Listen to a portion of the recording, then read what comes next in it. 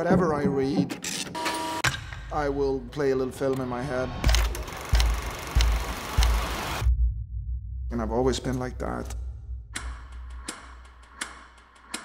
I have zero interest in action or anything like that. The interesting thing is obviously the psychology. Of course I know they're listening! And the understanding how many got affected.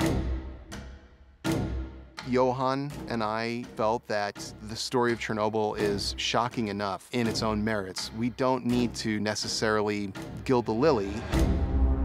These firefighters that are getting pummeled by radiation is kind of embodying physical danger as well as growing fears of the ramifications of what radiation does to you.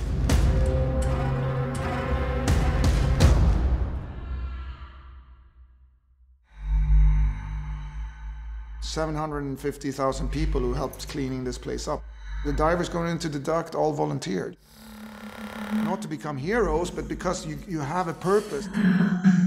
For me, it was always about the visceral feel of being with these divers in this pitch darkness, not really seeing anything else but what's being lit by the flashlights. A horror film is all a ruse anyway, but this isn't. What we're doing is scary in a different way because it gets to you. This is basically as real as humanly possible.